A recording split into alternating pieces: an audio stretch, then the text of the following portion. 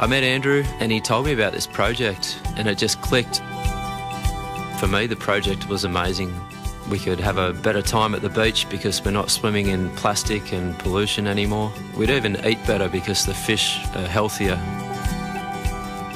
Marinas, ports and yacht clubs is the perfect place for the sea bin. There's no massive ocean storms. It's a controlled environment. It catches everything floating in the water: plastic bottles, paper, oil, fuel and detergent. 24 hours a day, 7 days a week, 365 days a year.